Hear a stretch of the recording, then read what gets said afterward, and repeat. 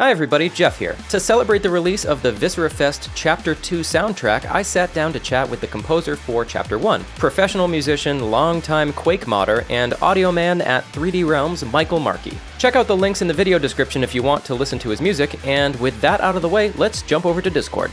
Hey Markie, it's great to have you on a call for once. We haven't really talked in person, well not face to face, but a little bit over a Discord chat. How's it going? Yeah, I'm doing pretty good, Geoff. Just, keeping busy recently. I've been doing a lot of 3D Realms stuff. Oh, yeah, cool. That's been primarily keeping my attention at the moment. You're not allowed to talk about any of the stuff that you're working on right now, right? I guess of the things that I am working on, Tempest Rising got announced, so there was the trailer for that. They actually released one of my tracks for the song, and that track was also in the trailer. Yeah. So you can check it out. It's called Death Squad. If you go on YouTube and type in Tempest Rising Death Squad, you can hear it. And as far as developments from that game, I can't talk about that quite yet, as well as me working on several other NDA projects that I can't quite talk about just yet. I want to show you a track that I did for Diabolical, which is an arena FPS game. Yeah, send it over. Let's see what we got. This actually comes through the recording. Oh. So everybody can hear this. That's really funny. This is sick, dude. There's so much slap. Yes.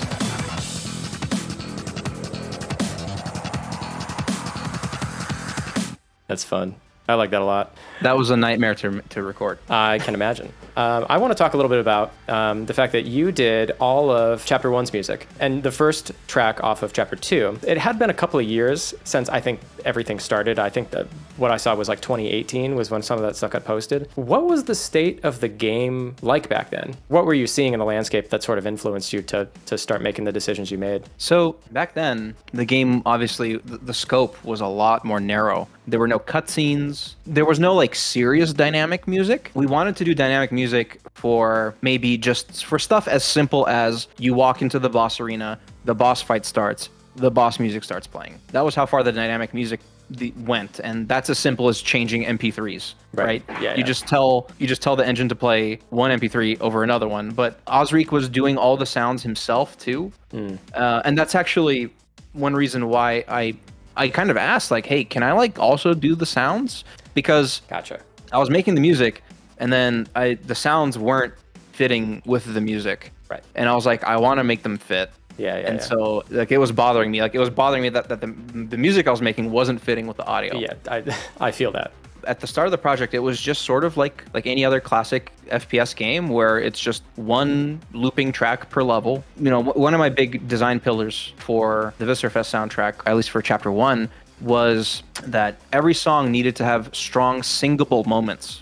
I would end up actually constructing a lot of the songs just figuring out a chord progression for the chorus and then a melody. So I would almost like write a chord progression of just like a simple chord progression, and then I would write a melody on top of that, and then I would go back and I would change the chord progression maybe to something else now that I had written the melody, and then maybe I'll tweak the melody, and then now I sort of had this like skeleton of a song idea, and then I would sort of flesh everything out from in that direction. So yeah, it's almost like I start at the top and then everything else comes out on, from beneath that. Yeah, it makes sense. Yeah, I noticed like a lot of, you had some very strong melodies, and there was a lot of like songy songs, as opposed to say, you hear a lot of soundtrack music that's mostly loops or rhythms or things that make sense in the atmosphere and in the context, but you made songs that deliberately had strong like top line synths, a lot of dancey type stuff. Gets away from a lot of the heavy Quake things that you had been doing. I think you actually wrote somewhere you wanted this like dance metal hybrid type sound.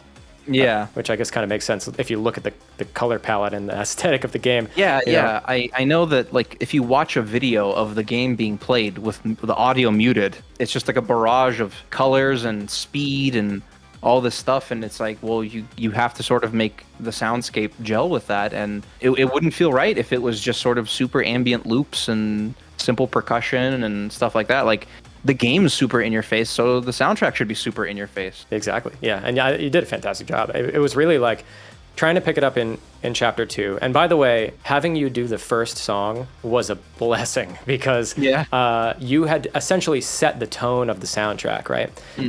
For chapter 2. And what that meant is I didn't have to do any exploratory stuff so much as I had to kind of go, what does it mean to extend from this, right? Yes. What does it mean to take from the first part of the soundtrack to understand what you were going for, and now be like, how do I think like Markie on this? He made a jump to a new style that still sort of fits, but it's, you know, it's got a new kind of palette. And if I were him, what would I be doing? If it was the next 3 songs, like what would I do, right? I remember Osric and Noah and I spent a lot of time on the second level, basically just trying to copy you as hard as possible. And there were so many moments when I sent him something and he goes, it's almost there. Sort of sounds like him. It's close. And I was like, God, I've done like 4 of these. Like, how much closer do we need to get? And at that point, I actually reached out to you and I was like, hey, send me your guitar tone, send me your bass.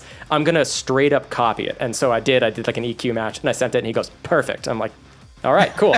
So you want literally a clone of him on the second track, which is fine. And I learned a lot by going through that process because it forced me to go, what exactly are you doing? And then I started to deconstruct. For some folks that are going to listen to the soundtrack, they're going to notice that it sounds different than a lot of the stuff that I've done from a mixing standpoint because it's your mixing. Like I am trying to extend from what you were doing. And I used a lot of the same tools. I used like the same drum kits and I used the same amps, so as close as I could get. Am I understanding this correctly that you did all the sound design for Viscerafest? Yeah, I made every sound that went into that game. And not only that, but the game itself has a very strong character to it. When you're doing a whole game like that and you are like the sole individual sound designer, cohesion matters a lot more than anywhere else, I would say. Like, you know, let's just say you were working on some sort of, you know, I mean, I hate to say this, but like a generic military shooter. A lot of the sound effects that that are gonna end up in that game are gonna sort of just be like your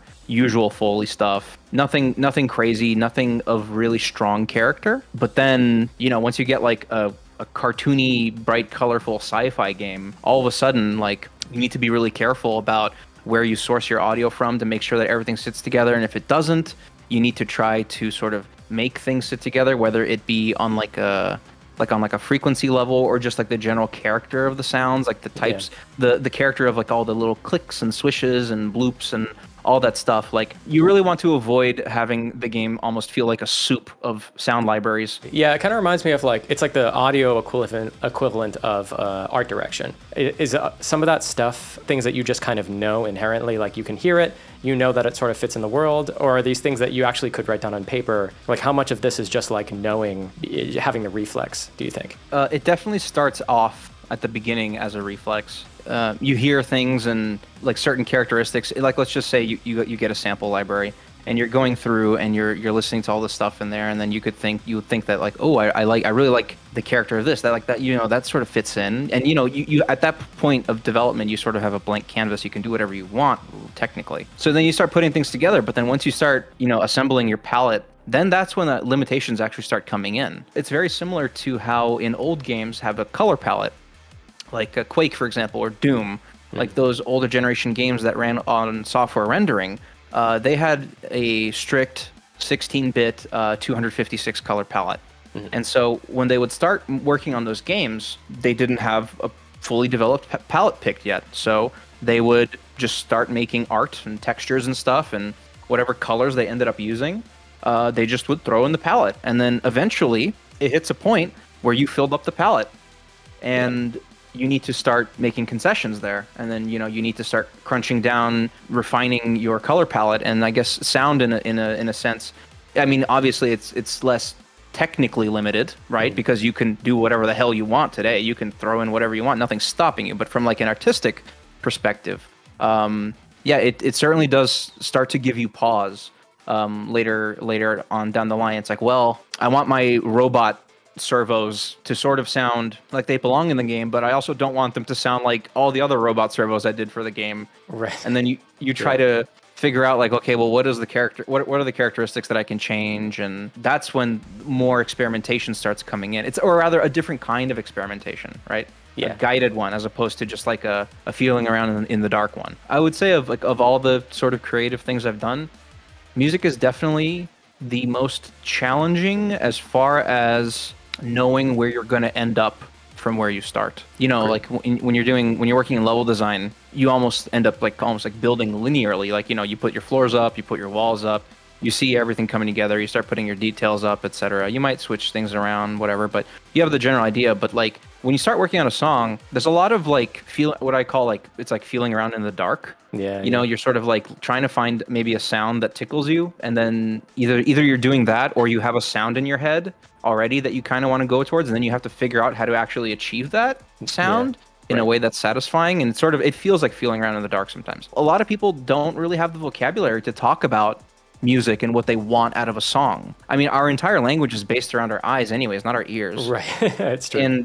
And so it makes giving feedback sort of more challenging, and you end up needing to give feedback in more of in more like a reference sense. Like, oh, can you make it sound like this song? Can you make it sound like this part of this song? Yeah. Being a composer in general, like a big part of that is people skills. If you want to be a professional composer, you need to be as good as you are making music as you are figuring out what you're supposed to make. Mm-hmm.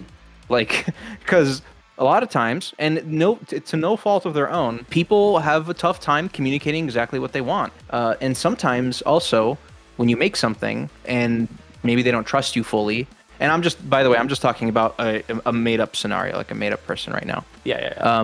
So like they don't trust you fully, maybe they'll question your decisions. You'll be like, oh, change this part. I don't like this one specific part, and they'll like laser focus on tiny things that don't really matter in the end, and it's just their own picky taste that they don't realize maybe doesn't apply to everybody else. And so that's where trust in the composer comes into play, I think. Yeah. I think it's really good to, if you really respect the work that your composer does, is to trust them in their decision making. And if you say something to your composer like, I don't like this part, and then, you know, if they almost like try to explain to you why they did that, that's the first sign of, hey, this was done with intent. Right. Maybe keep it. And then if you don't like it again, then maybe your composer will work with you to change the thing that you don't like, because of course you're the one paying for it. It's you should be happy with what you get. Right. But, you know, it is important to be able to trust your composer is what I'm saying. Yeah, absolutely. This takes me back to working with graphic designers, actually. I remember I've been in situations where graphic designers have been bringing something to a superior, and the superior knows that it's not what they were looking for. It's not what they imagined. It's not fulfilling something between what they're hoping. Like, basically what they want is the graphic designer to read their mind, right? Yes. Which will never happen. But that superior also doesn't know how to explain it. And in, I think, 90% of cases, I would say the skill should be the graphic designer's skill to ask the right questions, to basically go, okay, you're not happy, but since you don't have a framework to explain to me what you want, let me create the framework by asking a bunch of targeted questions. And I have had this happen with working with clients for making music as well. And that's usually the first step, is getting asking the questions. There's gonna be a lot of nodding and, open answers until you bring them the final product. I found that there's like a nice medium of like, should you bring something that's fully done so you impress them, or should you bring something that's half-baked? Are you overthinking something as a composer? Where's that nice point where you can go, hey, do you like this or not? So you're not trying to like basically, if they say no, you don't get mad because you just spent 90 hours on a song. Yeah. In the past, before I was doing composition and game dev stuff in general, I was like an audio engineer for like local metal bands. Yeah. Sometimes those bands, they want everything done right away. They want like a final mix down as soon as they leave the studio, and they're impatient. They don't understand the process, or sometimes they're just very immature. Some bands you can notice that they're in the habit of trying to squeeze a little bit more out. It's like, oh, can you make this a little cooler? Can you make this a little cooler? Can you make this a little cooler? So what I would do sometimes when I would discover that, or feel out that they're those kinds, we would finish recording the track, and then they would go home, and I would start putting everything together, and I would create the final mix, and then I would just turn off the master limiter. And then they're like, oh, this is sick. Do you think you can make it like a little fatter? And I'll be like, okay, I'll see what I can do. Yeah, I'll try my best. And I turn the master limiter back on, and I send it to them. Like, oh yeah, this is perfect. Right. That's so good. People tell stories about not changing anything and sending it back, and then people are just like, oh, it's sick now. I don't like to do that. Yeah, I don't like to do that because you can get caught. Right. Yeah, that's fair. You technically do change something, but yeah, they don't know. Man, I can't. I don't even do that imagine. anymore, by the way. Yeah, well, if now anyone's listening, your secret's out. I haven't now, so done that can't. to you. I don't do that anymore. It's been years. That's so funny. I mean, the world of working with bands is something I'm not super familiar with, and I'm sure that it's a totally different set of people's skills and expectations, and timelines are way different. I'll say this. There's a reason I don't do it anymore. All audio engineering is just basically manipulating volume. I mean, that's all you're doing. I mean, if you're looking at exactly, if you're looking at EQ, that's just like multi-band volume, right? And if you look at compression, that's just volume over time, right? And everything is just adjusting volumes. Yeah, exactly. So like, what do you do for a job? I'm like, I change volumes of stuff. Yeah, I just like turn all day stuff up long and down. for like 12 hours a day. Sometimes I turn the volume totally off in some parts, but not everything, just parts of it. You want to turn volume up and down with me? Yeah. Do you want me to teach you why I turned up this volume? Yeah, exactly. Yeah. So we've created fancier terms for it, so it doesn't sound so boring, but that's all we did. Yes. It almost makes it sound like it's not incredibly frustrating at the beginning when you're learning. Yeah. Yeah. But you're like, you get started on it for the first time and you're like, I'm just turning volumes up and down. How damn hard can this be? Why does my music sound bad? Because you're turning up the wrong volumes and turning down the wrong. Yeah, exactly. The art of knowing which volume to turn up and when. That's what we get paid to do. I am going to be collaborating with a very well-known composer pretty soon on a game, and that will likely be announced sometime soon, and I'm very excited for that because I've been listening to their music since I was a kid, and I finally get to make music with them, and that's a total trip. Keep an eye out for that. You can't say who it is, right?